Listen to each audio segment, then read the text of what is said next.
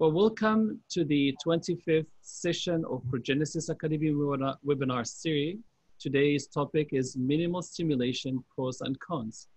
We are very pleased to have a great panel with fertility experts. We have with us Dr. Deng. She is a physician at Stanford University. Dr. Karmon from the Fertility Institute of Hawaii. Dr. Escobar from Tennessee Fertility Center. And Dr. Yelian from Live IVF Center. Thank you so much for joining us. Thank you. Thank you.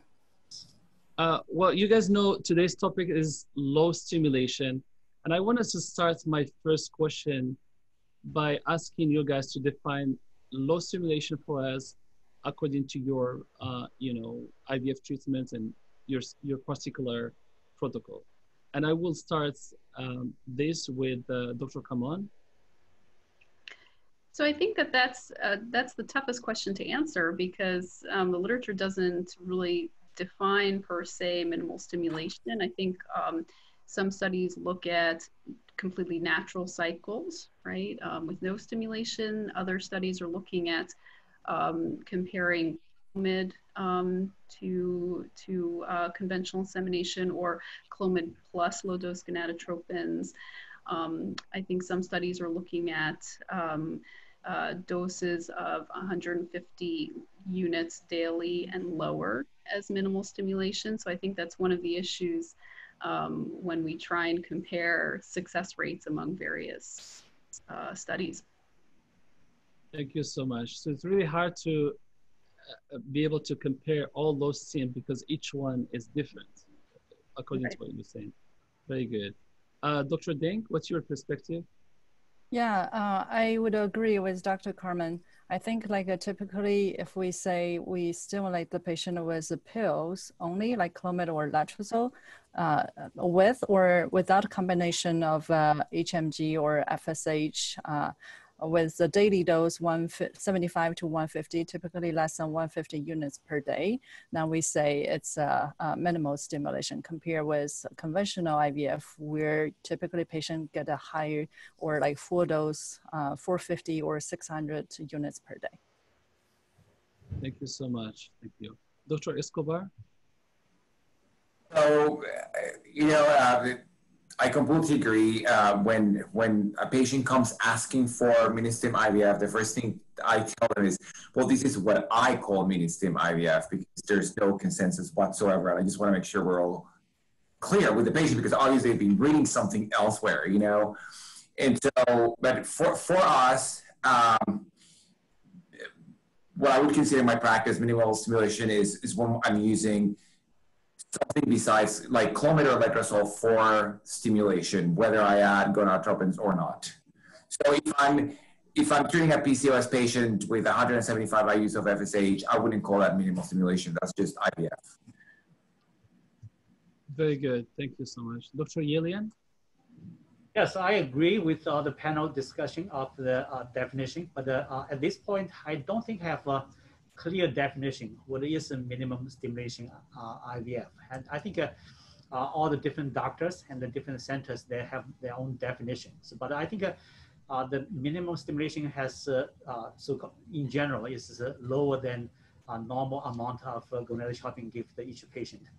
So in our clinic, and so we have two different categories and for minimum stimulation. And first category is patients just taking the oral medication. And for example, taking clomiphene and letrozole or tamoxifen. So those are the pills can be as solely medical pills. And this is one of the lowest level of stimulation. And on second category is pill plus a few injections and very low dose in the 75, 150 either daily or every other day. So those are the two categories. In my standard, we clarify of those is considered minimum stimulation as two categories. Fantastic. Thank you so much. The next question is, what kind of patients are suitable for low stim protocol? Dr. Karmon. So I think it depends on how you view this. Okay, so for somebody who has an excellent prognosis, somebody who has, you know, and when I say excellent prognosis, I mean very good ovarian reserve, you know, they have a great antral follicle count, good AMH. We do see that giving them conventional dosing they do very well with conventional IVF. We expect to get lots of eggs from them. However, they may not need all those eggs. They may not need all those embryos. Okay, so for those patients, especially for those patients who, you know, are paying out of pocket for medications or IVF in places where there's no insurance mandate, et cetera, it may make sense to kind of tailor the dosing for them, provide them with lower dose stimulation, because maybe all they need is a few eggs. Okay, maybe all they need is a few embryos. I think that there are good data suggesting that the more eggs you get safely from these good prognosis patients, typically the cumulative pregnancy rate is going to be higher. So overall, if they have more embryos, they are going to be more likely to have a baby. And so the patients need to understand that. But on the other hand, you know, we're not trying to create armies of children for anybody. And so it's very, especially from kind of a cost effectiveness point of view, for somebody who has an excellent prognosis to consider lower dose stimulation. On the other hand, I think the majority of the literature is looking at minimal stimulation in poor responders. At least that's the way that I see it. And that's a whole, I mean, I think we can definitely spend hours talking about the, you know, the benefits and downsides to doing minimal stimulation in low responders. So I'll just start out by saying that it really, are low responders, you know, are they candidates for minimal stimulation? I think some of us will say yes and some of us will say no. I think that, you know, there are data suggesting that some of those patients are going to do better if you kind of give them perhaps a few cycles with less medication, but there are other data that suggest that that's not the case. In addition, I think now that we're mainly doing frozen embryo transfers, at least my center is, we don't have to worry as much about the impact of gonadotropin dosing on the endometrium. So I think that that is something to also consider, whether the patient is doing fresh or frozen. And then lastly, I do want to point out a very important point, which is that many patients will respond, many poor responders will respond the same way, whether I give them very high doses of medication, low doses. So if I give them 450 units or 600 units, you know, maybe some of these patients will just make 2 eggs, mature 2 eggs. And it's going to cost a whole lot more money for them than if I give them a much lower dose of medication. In that case, they still may just make those same, you know, 2 eggs.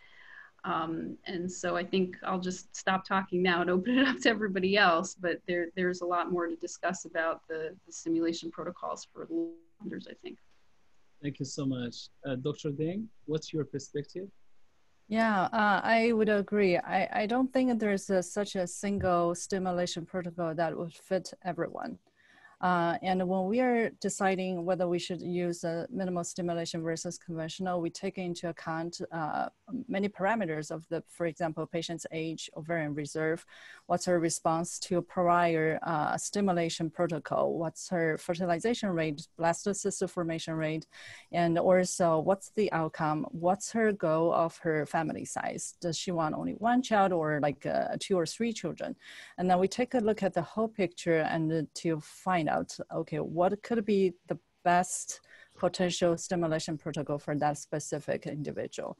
And I agree with Dr. Karmon. Actually there are good evidence supporting using the minimal stimulation in poor responders or diminished ovarian reserve patient, because we know the number of eggs we can potentially achieve actually is probably determined by how many antral follicles this patient has at the beginning of her menstrual cycle and in that specific month. And for those poor responders or diminished ovarian reserve patients, oftentimes they just don't respond to exogenous gonadotropin that well. No matter how much medication we give to them, they probably have only 3 or 4 follicles, and that's the maximum number of eggs they can get in that cycle. And since this is going to be the number of eggs they can get while we're spending so much money on the medication, if we can achieve that number of eggs by just giving patient Clomid or Letrozole or a lower amount of gonadotropins.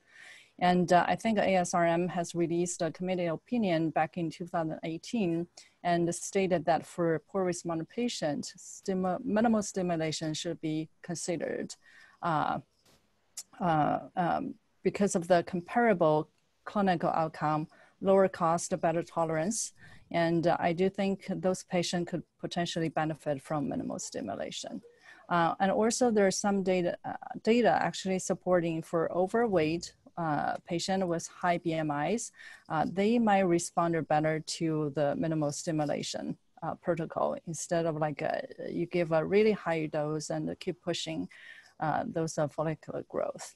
I think, and in nowadays, I know like many centers, they actually apply minimal stimulation to even normal ovarian reserve patient or PCOS patient if they want to have only limited number of embryos. As Dr. Karmon mentioned, they probably don't need to like 20 or 30 eggs to produce like 10 or 12 embryos to get them pregnant. So that's typically what we would consider. I know Dr.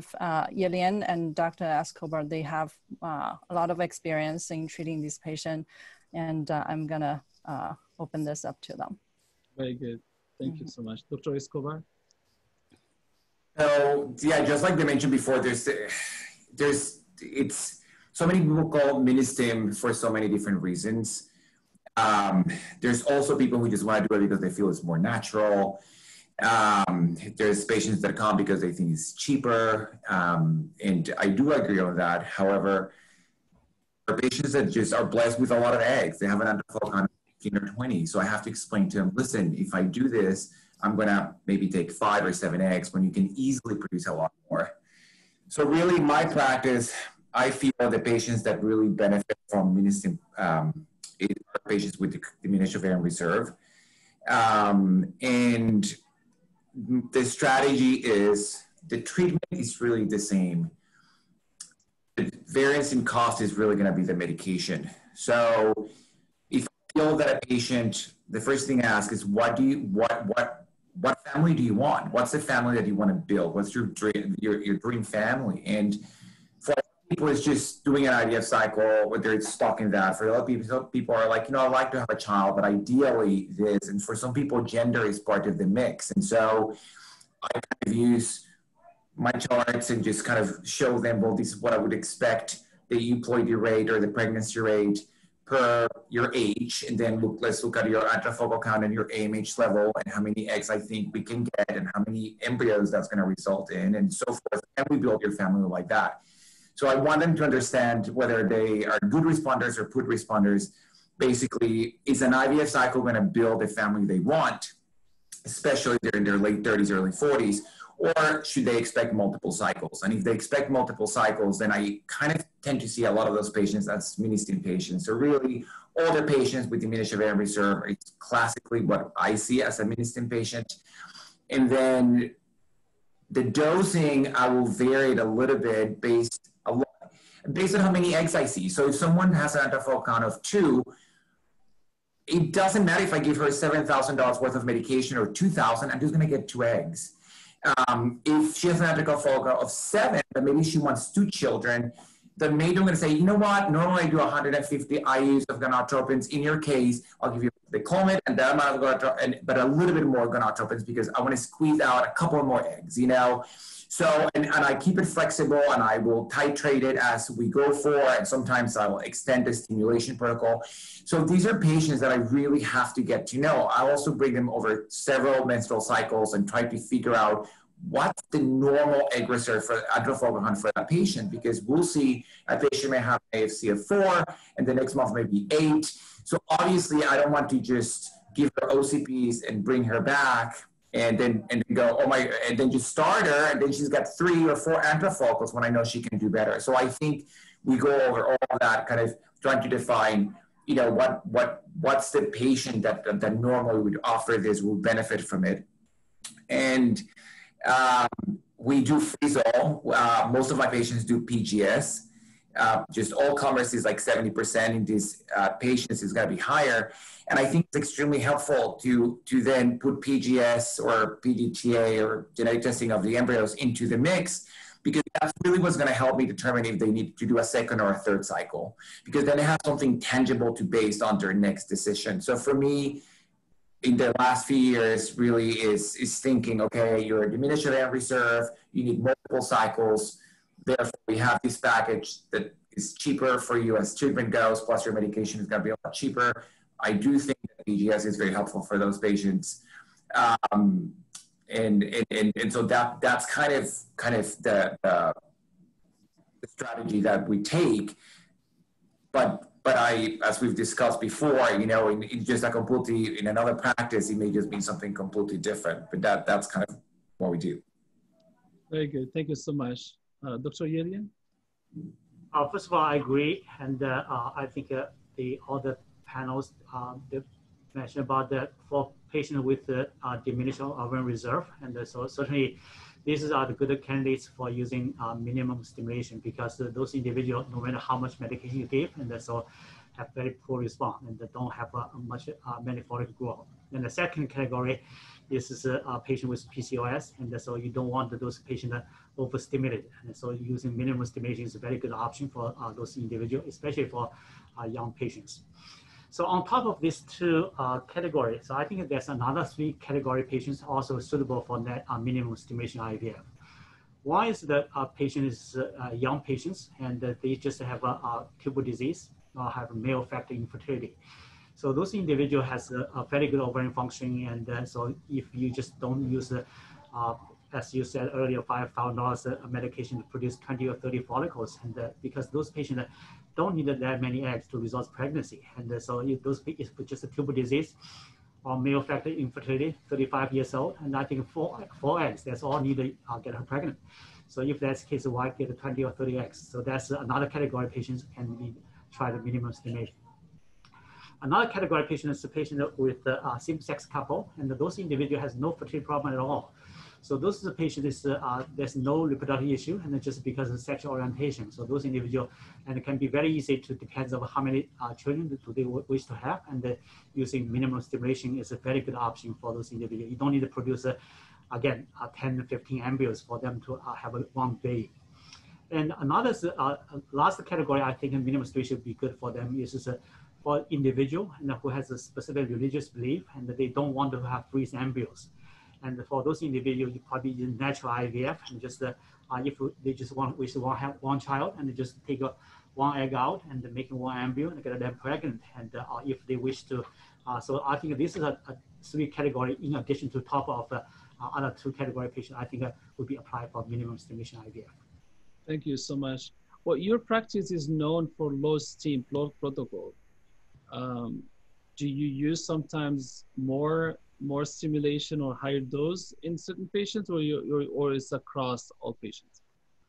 It depends. It depends on patient condition, and although minimum stimulation is a major of the option we offer, and so we do have patients also doing natural IVF, and also we do modify the conventional IVF, which is use a much lower dose, maybe about 1/3 of dose medication, and for conventional for those individuals. Depends on the needs. So for example, if a 40-year-old woman, and so she has a good ovarian reserve, and so for those individuals wish to have 2 or 3 children, and so I would like to use a little bit more high dose medication. So in my standard high dose, which means maybe just 150 or the 225, not this 450 or 600. So I think that's people definition is a little bit different. Very good, very good. Thank you so much. Speaking of natural cycle or natural IVF cycle, Dr. Karmon, what's your experience with that? And what kind of patient would you recommend that treatment for? I think the natural cycle IVF is something that I don't typically recommend in my practice. And I'll kind of explain a little bit about that. I think it has to do with where I am geographically, and the insurance mandates here, but I suppose that somebody who has a low ovarian reserve, again, same situation that we discussed, somebody who has a low ovarian reserve, and I can give them lots of medication and get one egg, or I can give them no medication and also get that same egg. Obviously, it's much more reasonable to just not give them medication and get that one egg. I don't typically recommend that, although I do it for patients who strongly desire it and understand.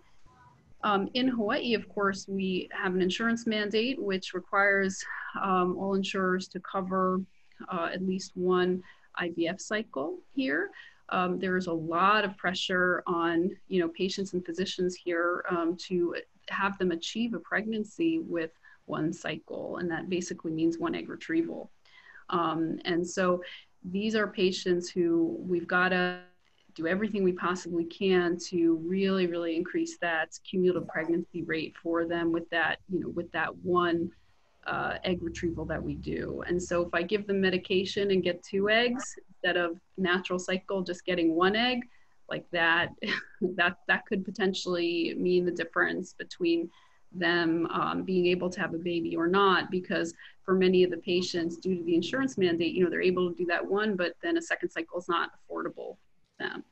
I think that, again, if I was elsewhere where patients were typically paying out of pocket, where things were structured a little bit differently, then perhaps we would do things differently. But just given the fact that we only have that one shot, I don't do natural cycles a whole lot. Yeah, exactly. Thank you so much. Dr. Deng?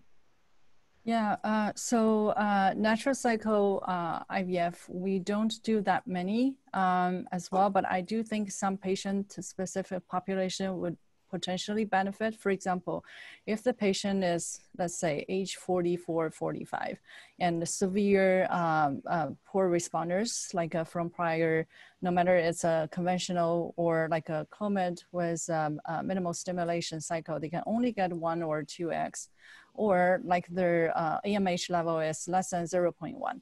And by monitoring their cycles, okay, so we still see they have spontaneous 1 follicle growth like in 1 month. And the patient declined like are not ready for the donor's egg. And if they really wanted to try to achieve the egg, and I think potentially we can do natural IVF. But I think if the patient is willing to try Clomid, and their FSH level is not like a sky high, I think we probably will still trying to put them on the Clomid or minimal stimulation instead of a natural IVF. But I think it depends on the patient's situation. Very good. Thank you so much. Dr. Escobar? I frankly don't do much of natural cycle IVFs. For the same reasons we mentioned before. I think it's all about the counseling. I think most patients want to get the most out of an egg retrieval, and even most people can afford, even if you give them 150 for 10 or 12 or 13 days, they can afford that, and you could totally get several eggs like that.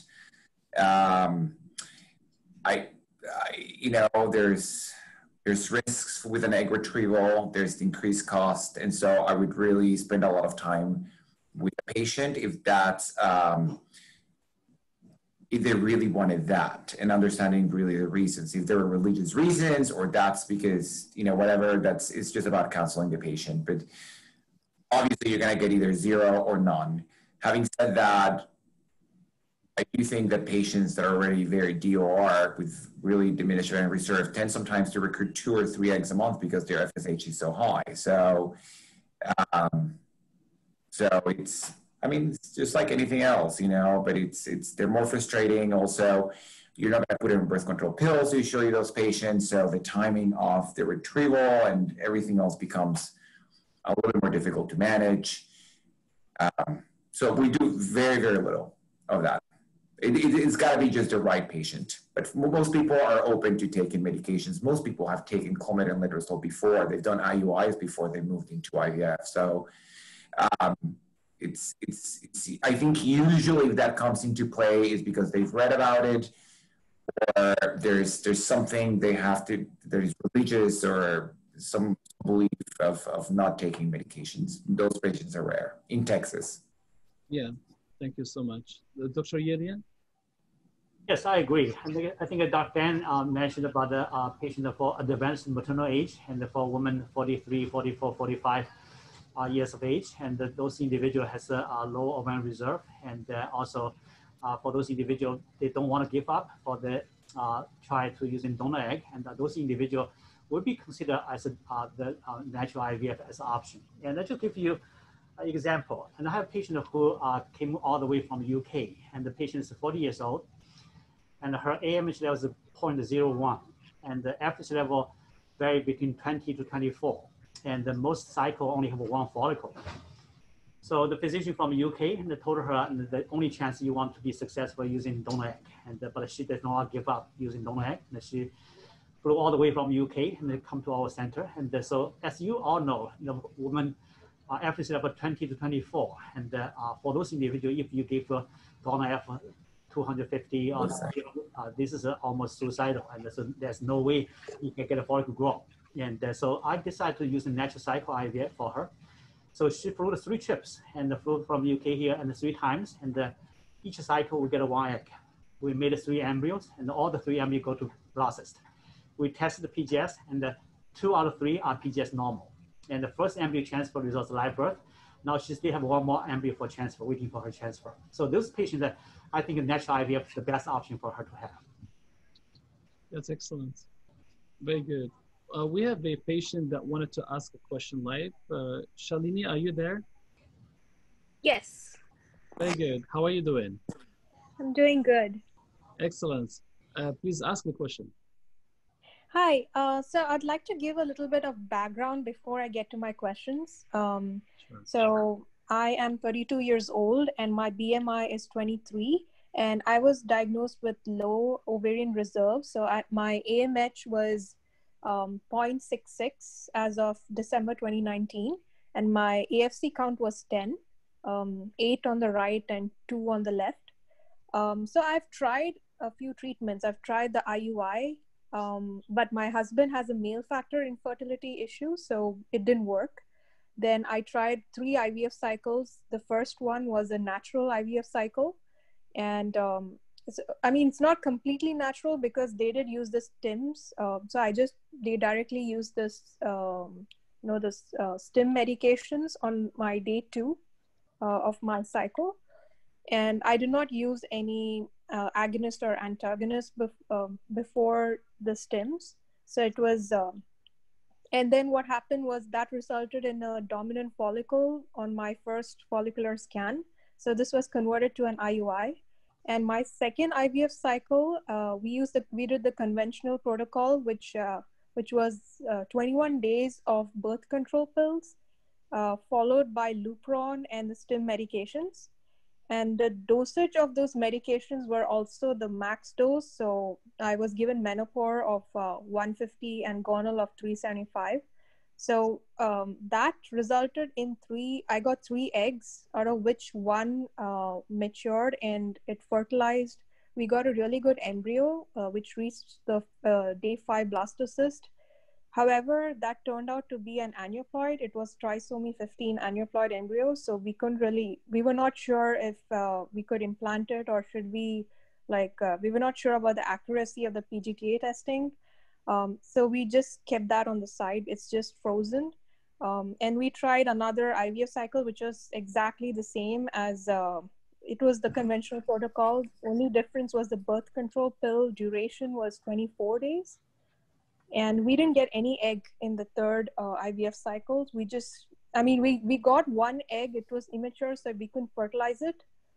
So this is what the feedback I got from my doctor. So he thinks that I was overly suppressed in the last 2 conventional protocols, and he thought I had absolutely no suppression in the first natural cycle protocol. So he decided to do a mini stim that's Clomid, Cetrotide, and the stimulation medication. the stim medications. So my question is, I want to know if this would be suitable for somebody like me, based on my background. Would this really work for me? I will start with you, Dr. Escobar.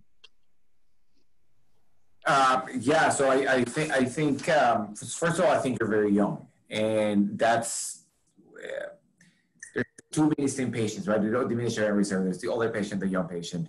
The young patients tend to have always, most of the time, a happy ending, you know, and walk out with a baby. So even getting one egg out or two eggs out really gives you a very good prognosis.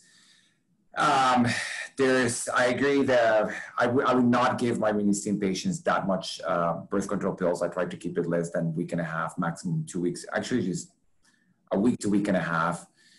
Patients do get really suppressed, and it makes it much worse.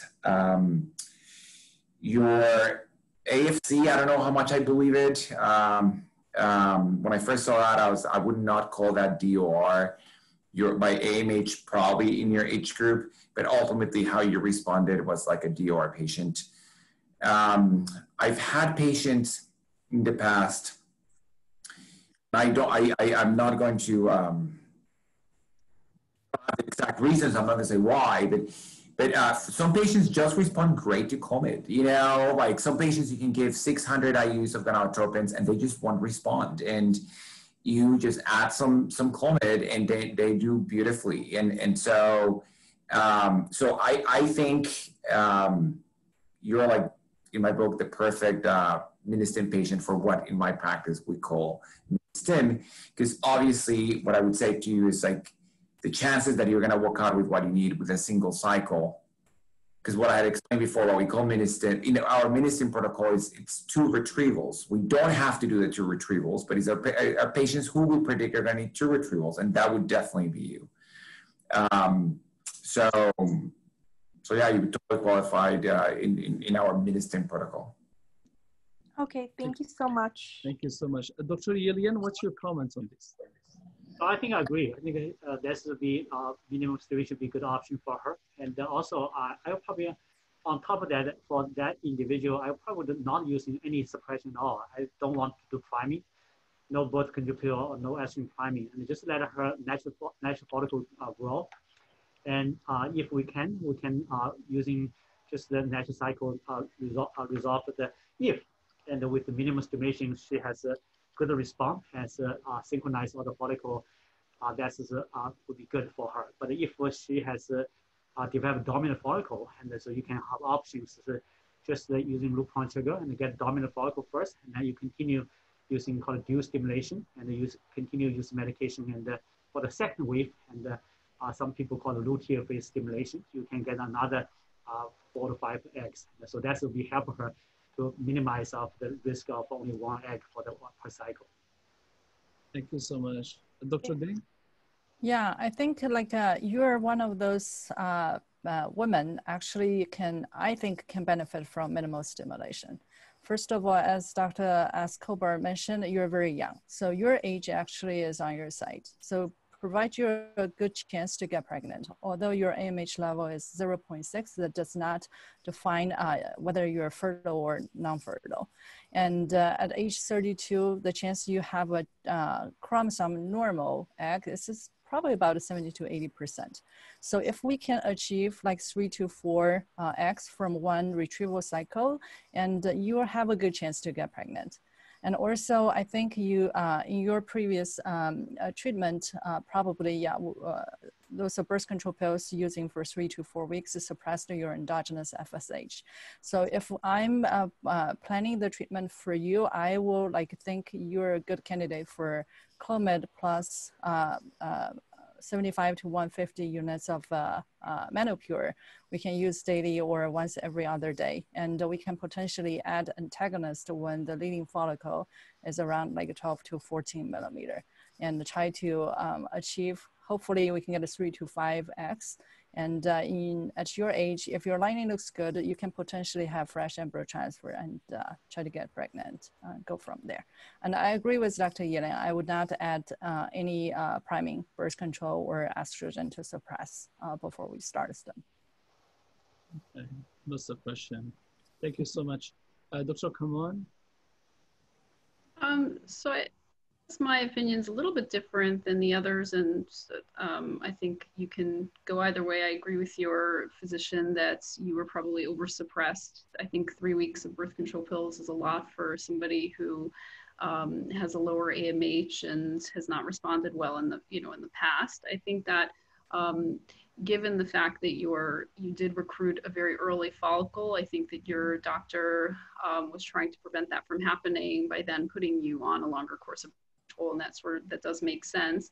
I think a happy medium, though, would be to do a luteal estrogen protocol, essentially starting some esterase in the luteal phase and overlapping that with gonadotropins that provides just a little bit of suppression to suppress that initial kind of dominant follicle, but then typically does not over-suppress the ovaries too much. And then, it's sort of like a minimal stimulation kind of talk. So everyone's gearing towards, minimal or conventional stimulation, but certainly there are other things to consider and other changes in protocol that can be considered. Things like adding Clomid, things like considering priming with testosterone or things like growth hormone. These are all things which, in the literature have been suggested as adjuncts for some patients with lower ovarian results. So I don't necessarily think it's just a question of gonadotropin dosing, especially because with an andro follicle count of 10, I agree with Dr. Escobar. I mean, I think that's unusual that you kind of were getting, you have a great andro follicle count essentially, and not, so if that's really the case, we should try to figure out how we can, I think, try and recruit those and get those 10 eggs from you. And maybe that does require some additional therapies and changes in your protocol. Thank you so much. That's great. We had another patient live that wanted to ask a question. Marijana, are you there? Yes, can you hear me? Yes, we can. Yes. Go ahead. Hello, everyone. So I have a question for your experts. I'm just going to give you a little bit of the background. I'm 42 years old female, and this is actually second pregnancy attempt. First pregnancy was spontaneous 2 years ago, and it resulted with a live birth with a cesarean section. My AMH level is 2.05 and the FSH is 6.3. I went through the 2 cycles of IVF with the following protocol. Menopur 2 times a day, 150 milligrams, and Gonal 2 times a day, 150 milligrams. So in total, 300 milligrams per day of both of these medicines. Results from the first retrieval, I had actually 19 eggs retrieved. All were fertilized.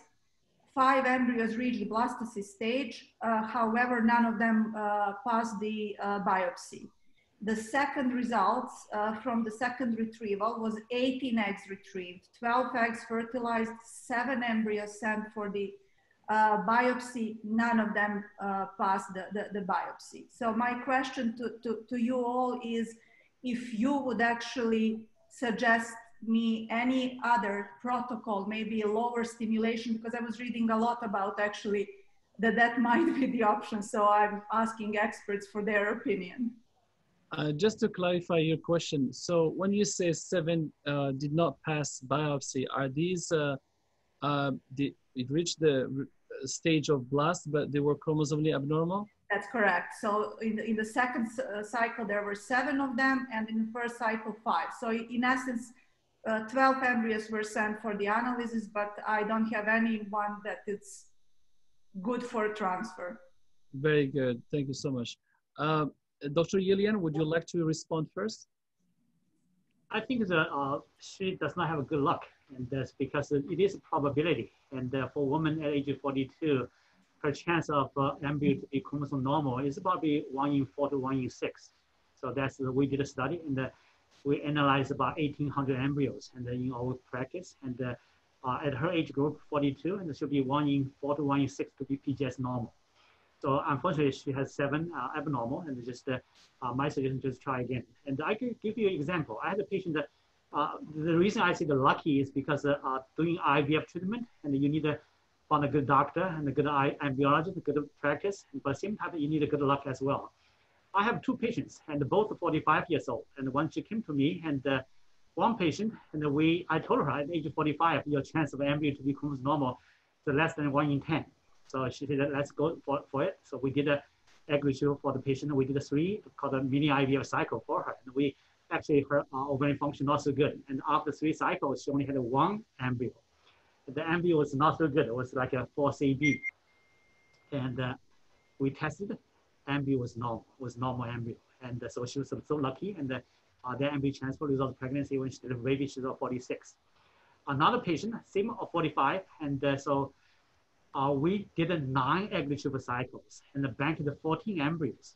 And after 14, because she said, I'm easy quit. If I have 1 embryo tested abnormal, I'll quit. But she was asking for banking embryos. So we banked 14 embryos for her. And after 9 mini IVF egg cycles, and tested, came back 1 normal, the normal one from her very last egg retrieval. And the transfer, again, also pregnant, had a baby at 46. So those 2 cases I give you example is because of, I think, purely probability, lucky, and lucky involved. And I think the first patient was so lucky, and the second patient was not so lucky. Very good. Thank you so much. Dr. Deng, now we see that AMH is quite high for her age, right? 0.5. Yeah, and the number of eggs also is pretty high. So why do you think she's not getting euploid embryos, and what is there any stimulation protocol that she would be benefiting from? Yeah, I mean, her AMH level and the number of eggs she achieved, actually, I would say, are way better than most women with the same age. And no matter we're using minimal stimulation protocol or conventional IVF protocol, those protocols would not reverse or change the proportion of chromosome abnormal eggs in that group of eggs she gets. It's just like the physiology. Unfortunately, we're not able to decrease the aneuploidy rate, no matter which stimulation protocol we're using. In her case, I think she got a good response. She achieved 19 and 18 eggs, and from each cycle, she got like 5 and 7 blastocysts. Actually, those outcomes are not bad at all, I would say, if you calculate what's a blastocyst formation rate for her age 42. And I think if, just as Dr. Yelian say, some people are first-time winner. You know, even if they get only 1 egg, if that egg happen to be the euploid embryo, then people can get pregnant with the first try. But some people, they just need like 2 or 3 or more cycles to get that egg that is like normal and will develop into the live birth. And I think in her case, if I would recommend to try another cycle. And I would still probably use the same stimulation protocol as what she had, because she had a good response, good number of eggs, good blastocyst formation. I think I agree. She just needs a little bit luck to get to that normal embryo. That would be my recommendation.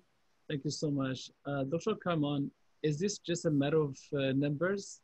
Because we know the euploidy rate is probably 15% or so. I think it's just a matter of numbers. You know, I wish there was a different, you know, maybe a fancier answer, but I always explain this to my patients in this way. I say that having a boy child or a girl child is supposed to be 50-50. So I know all these people who have like 5 girls. I mean, how does that happen, right? It's just kind of luck of the draw. And unfortunately at 42, you just have to go through more eggs, you know, and you, in that sense, you need a little bit more luck than if you're younger. But, you know, even in young patients, sometimes we see that, you know, unexpectedly high aneuploidy rates in one cycle, the next cycle, everything looks fine. I do think it's a matter of probabilities. Okay, thank you so much. Dr. Escobar, would you recommend for the patient to look at translocations and other things that may be increasing that rate of abnormality? Because when you look at 12X and no normal, is that a possibility? And would simulation protocol be the solution for that? So I agree 100%. I think, especially if there's a single chromosome that repeated itself, you know, the aneuploidies, then I think that would make me think of that. I would order parental karyotypes, the chromosomes analysis. If they're just all over the place, then probably not necessary. But if they're very anxious and they want to do it, they can do it. It's expensive. It takes a month to get it back. Just a lot of things in fertility are in threes, and it's probably statistics. It's just your chances to get pregnant with the first IUI and the third IUI are the same. And IVF is not much different. Not too many people get to do that many IVF cycles, but I remember reading an article years ago that basically the predictability of a failed IVF cycle basically occurs after you've had like a third failed cycle. I'm not encouraging people to keep doing IVF cycles, but as people mentioned before, there's a lot of good and bad luck. And I'll tell you, I just have a patient that is a wife of an OBGYN locally, and first cycle, we got one embryo, one embryo, and it was aneuploid. The second cycle, I mean, same cycle, we got 6 embryos and 5 were normal. And so my first cycle was a normal high dose stimulation, like 450 IUs. And the second one was just one of my, just what we call mini-stim with Clomid. I don't know that releasing your own gonadotropins out of your pituitary plus whatever else is leaked out of the pituitary makes a difference. I don't know if glycosylation is different in those versus, as you guys know, like FSH is made in, I think, hamster ovarian cells in the lab that are transfected, and I think Menopur comes from the urine of nuns in Argentina. So I just don't know if releasing your own gonadotropins makes a difference. I don't know if that's what you're getting at. But from my own personal experience, I do think that these patients, the way we stimulate them, tend to get really good euploid embryos, but that's not her problem because she's actually has a high ovarian reserve for her age, and I think she's just very unlucky. So if the genetics are cut to the side and then for a patient to have the physician, well, we're going to do exactly the same thing. So then I would, if you're not already on it, I would definitely put you on CoQ10, at least 600 or 800 milligrams for about 3 months. And then I would put your husband on antioxidants. I would probably toy around with the idea of Zymont, which kind of filters the sperm, and you may be able to have better sperm into the mix. And I do think we all have, there's the statistics that are very frustrating in your case because they failed you. And then there's anecdotal evidence. I mean, I've had egg donors that are 25 years old producing 8 embryos and 1 euploid. And then I have a 47-year-old with euploid embryos. And so we all have these anecdotal cases that are just not very helpful, I think. I think they can give you hope. You can overly give hope to a patient.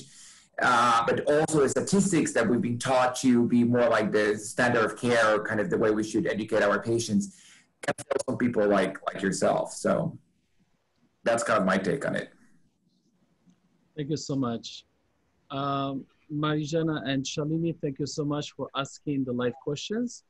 Now we're gonna go to another question that was submitted to our panel. Miriam, do you have that question? Yes, I do. So our patient Nancy asks, she says that she has a low AMH of 0.4 and that she's 34 years old with endometriosis. She had conventional IVF cycle performed last month. She retrieved 4 eggs and was on Menopur and Androgel. And then 2 fertilized and both stopped growing by day 3. She said, my doctor thinks failed cycle was mainly due to poor egg quality. He suggested to have a mini IVF for the next cycle. My question is, could it be the small quantity of egg retrieved to determine the egg quality? And how bad my endometriosis could hurt my eggs, or is it mainly my age? And then also, will you recommend doing mini IVF? Thank you so much. Dr. Deng? Yeah, thank you for asking this question.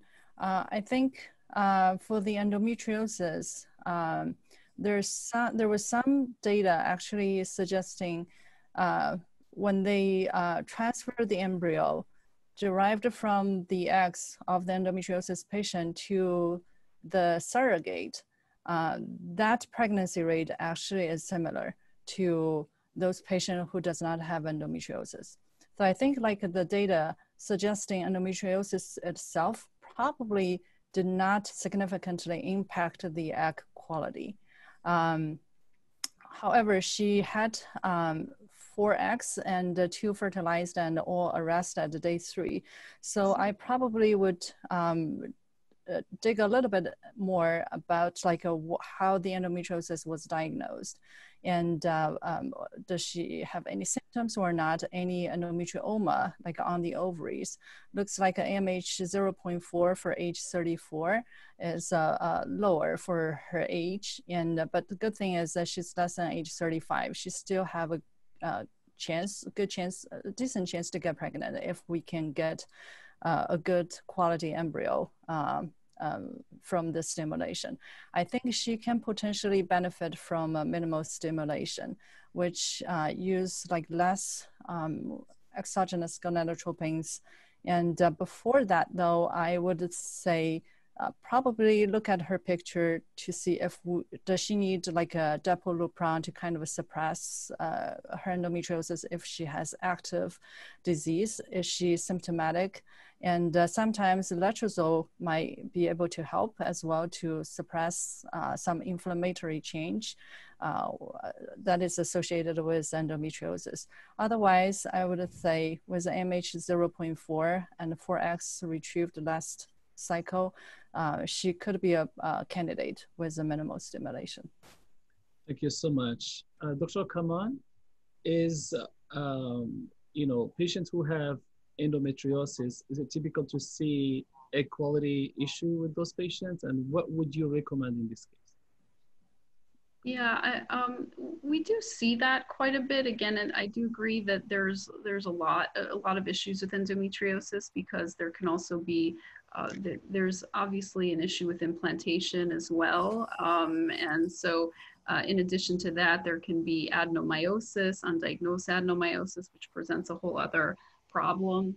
Many patients with endometriosis also will have a history of endometriomas or removal of endometriomas, which we know will can damage underlying ovarian reserve, which is why typically we're not just routinely removing endometriomas now prior to IVF. So I think that there are a lot of issues with endometriosis, and it's one of the harder things, I think, to treat, at least fertility wise.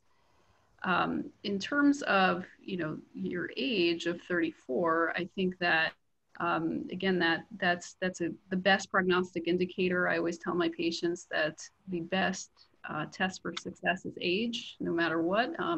We expect that we're not going to be able to get a whole lot of eggs. We probably can't do anything with the protocol to get 30 eggs. We're probably going to be on the lower end of things, just given your AMH and your previous cycle.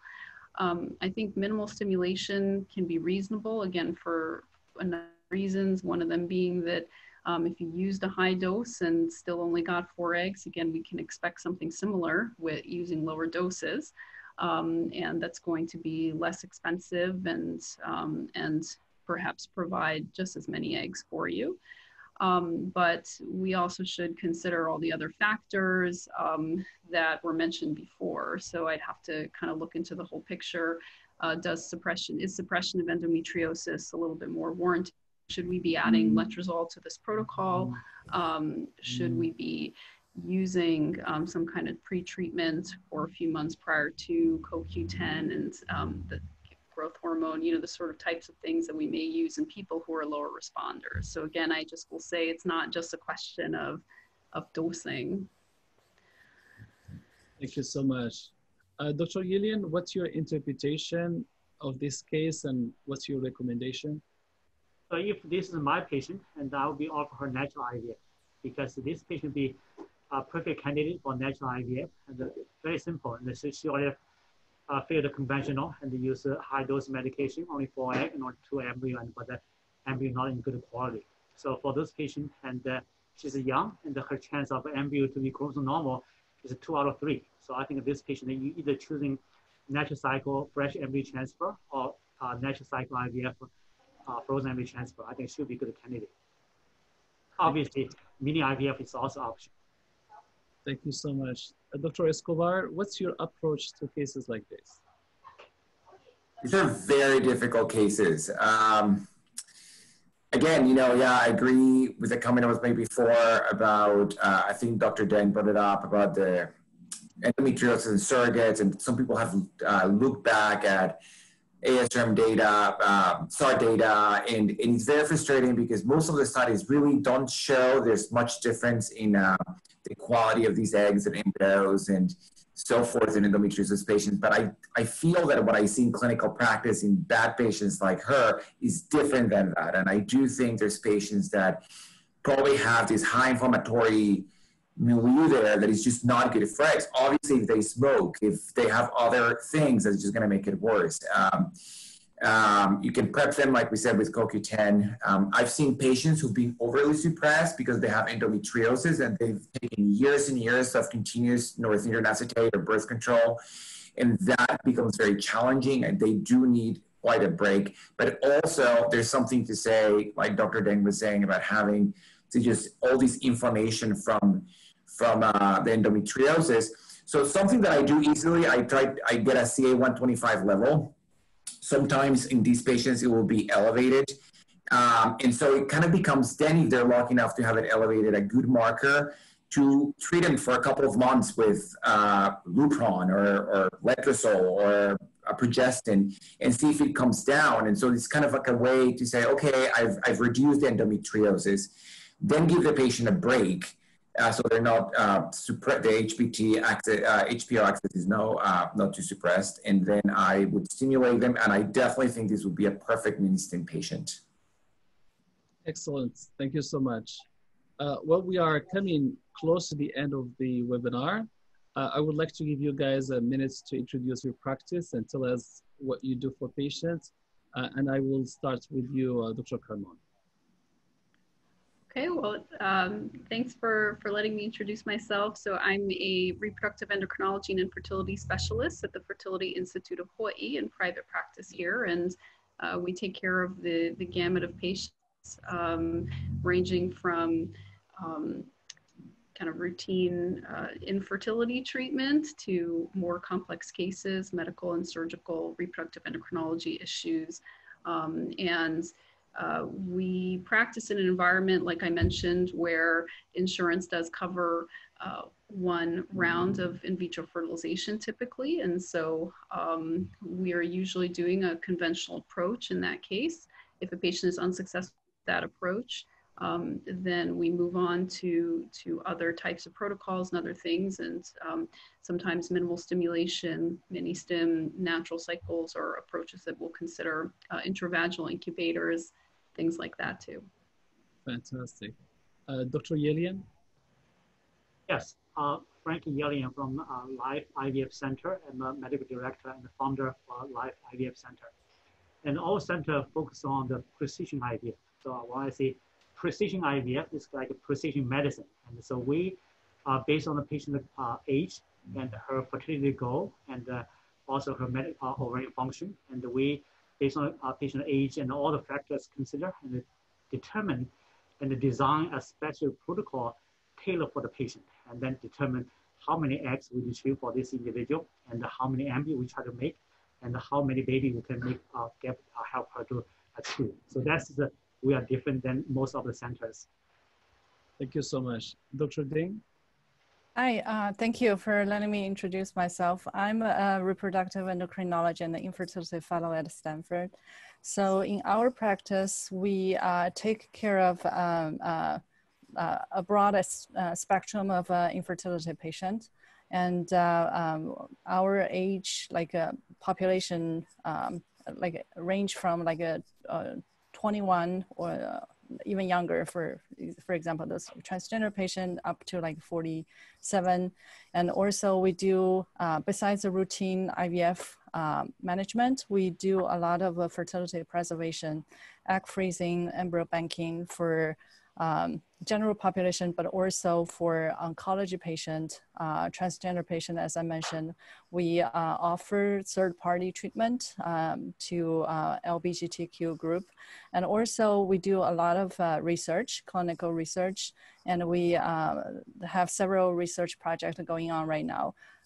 It's just we have a group of several 6 to 7 physicians and several fellows. We're actively